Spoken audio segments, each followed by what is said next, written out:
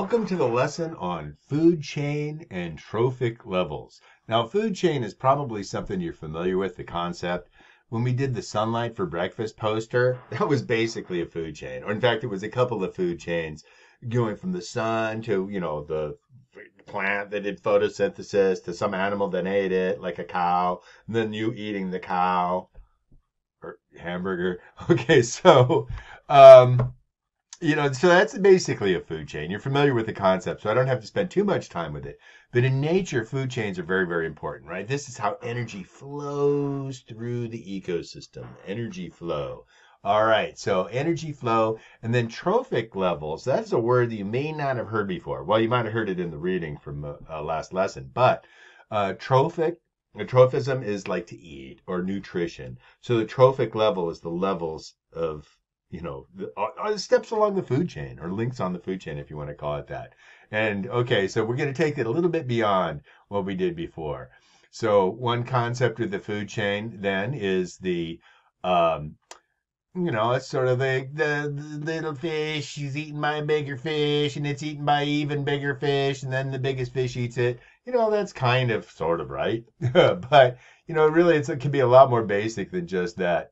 For example, here's part of a food chain anyway, where, the plant is photosynthetic and it gets the energy of the sunlight and it makes the food. It produces the food, making glucose, right?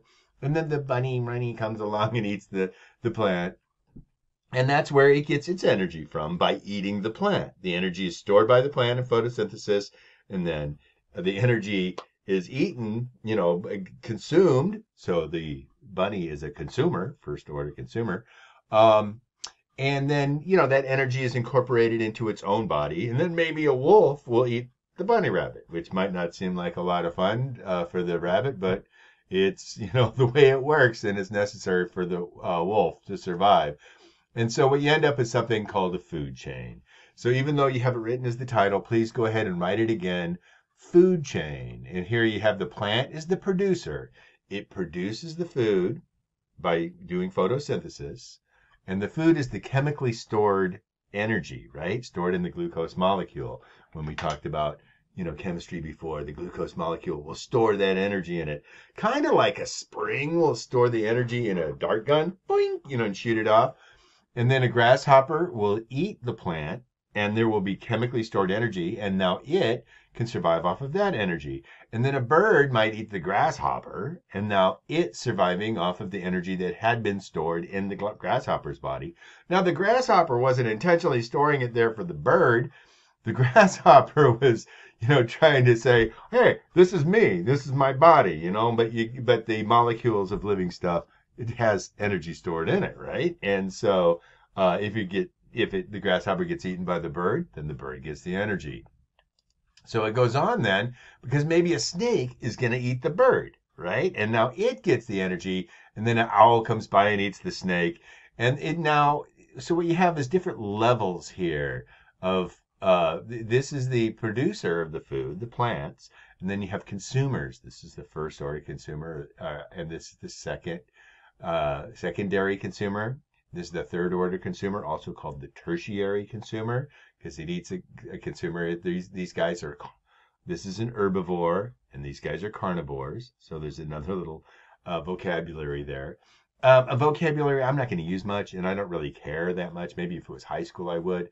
But there's also, this is called an autotroph, where the plant can make its own food. Auto means self, right? Like an automobile would be in the olden days when you had a horse-drawn wagon. Well, you had to get pulled by the wagon. Well, the automobile didn't need a horse. It could pull itself. And so that's where that name comes from, automobile. Well, an autotroph makes its own food, and then a heterotroph would have to eat something else to get its food. Hetero means other. So it has to eat some other organism. And the bird eats the grasshopper, snake eats the bird, and the owl eats the snake. And assuming nothing eats the owl, that would be sometimes what's called a top predator or an apex predator. And so looking at the food chain here a little bit, let's take a look at one where you have the vocabulary here. I would like you to write this down. If it's white, you got to write down. The producer is the grass. It produces the food, or the tree, right? And then the caterpillar eats the leaves, and it would be consuming what the tree produced. Okay, so the producer is the plant doing photosynthesis, getting the energy from the sun, and then the primary consumer, primary means first, it eats the plant, and that's also called an herbivore.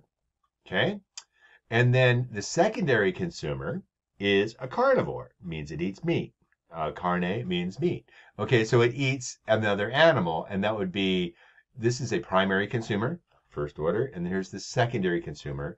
And then a tertiary consumer, which is third order, would eat the shrew. Okay, and so you can have these steps in the food chain, which we're going to get later on in the lesson. We'll get why that's kind of important.